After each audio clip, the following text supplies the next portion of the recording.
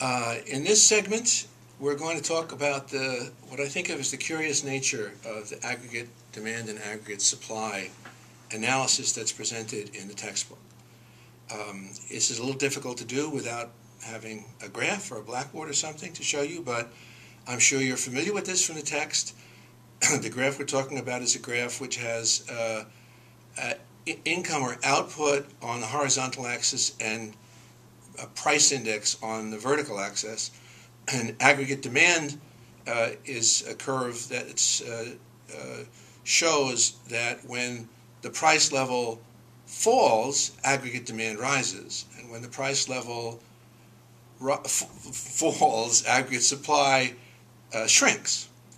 So, and then there's an equilibrium point in the middle, and the answer to the question of what determines output and the price level is the intersection of the aggregate supply and aggregate demand curve. Now let's take a very important example of how this works. Suppose the price level is too high so that we're above the intersection. This will mean that aggregate supply is higher than it would be at the equilibrium point, but aggregate demand is lower than it would be at the equilibrium point. So since aggregate demand, or what people will spend, determines output excuse me, and production or supply, we will have an output level that's too low, an employment level that's too low, and an unemployment rate that's too high. It doesn't mean that so we have a lot of unemployment.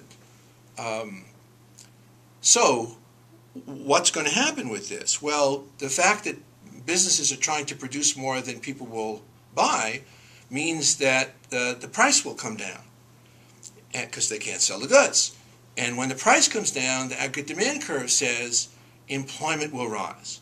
So basically what's argued here is that a process of deflation, which is a process of falling prices, is the mechanism that causes employment to rise and unemployment to go down and to shrink and get us back to the equilibrium position. Now, the reason I said this is curious is because no one believes this. No one believes that deflation is a mechanism that will raise aggregate demand or expenditures and employment.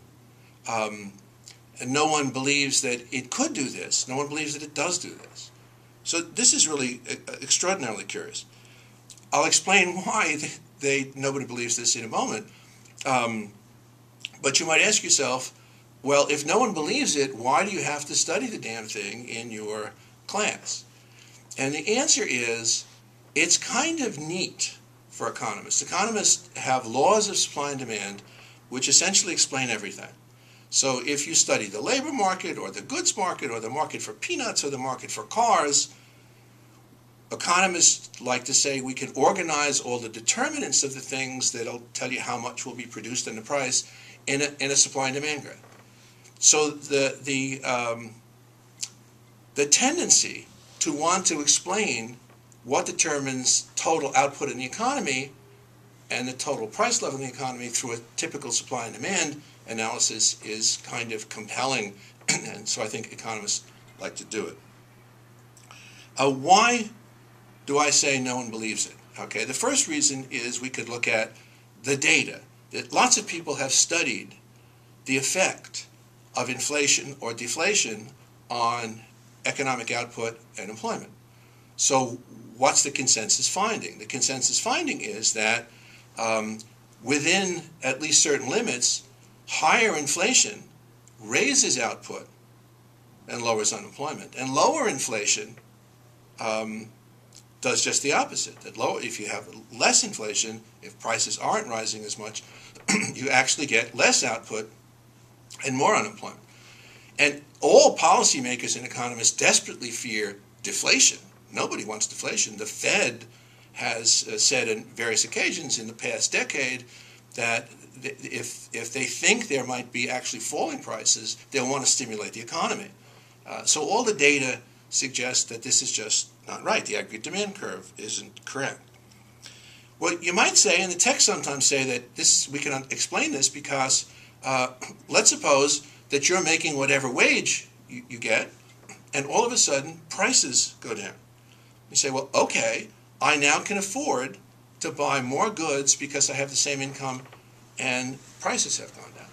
But this is cheating. You can't do this because in a general deflation, what happens is all prices come down. The price of the goods comes down, the price of your wage comes down.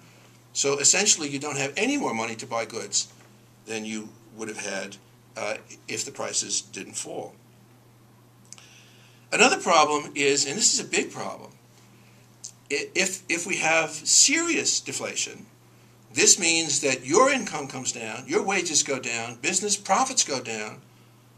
All the incomes of all the sectors of the economy come down as all the prices come down.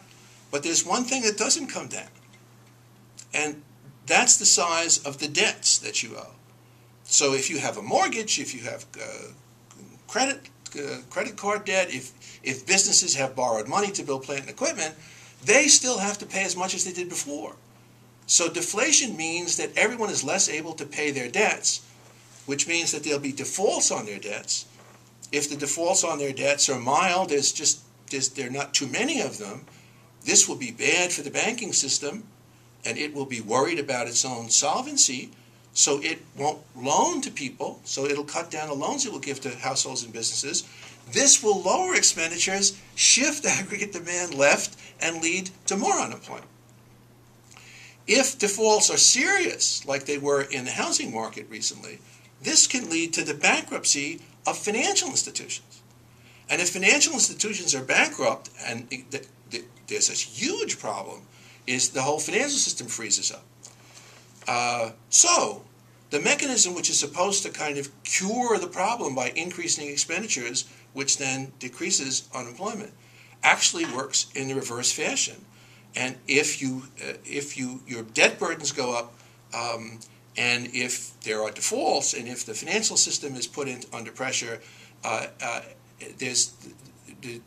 aggregate demand curve will shift left, and the situation will be much worse.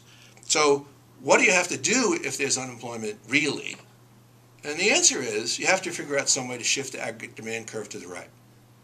How do you do that? Well, maybe business gets more optimistic and can do it, but generally, if it's a problem that's significant, the government has to come in as the only sector in a difficult situation which can spend money, cut taxes, run monetary policy, and in that way stimulate output and employment, save the banking system, avoid the problems, and so forth. But you still have to learn how to explain aggregate demand and supply in your test.